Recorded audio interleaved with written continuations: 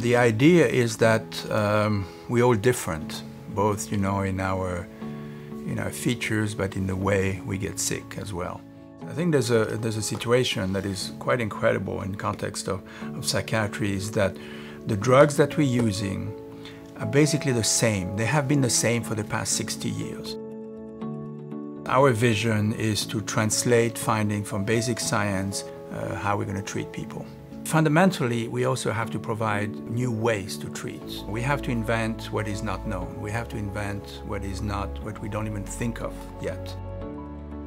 Funding and philanthropy, it provides stability. So we can go for those long-term projects. We can retain expertise. We can make sure that we really at the top of our game. CAMH is doing a fantastic job in optimizing, developing new methods. And I think that the Campbell Institute, by supporting brain science as a whole, has the potential to make a huge difference in that aspect.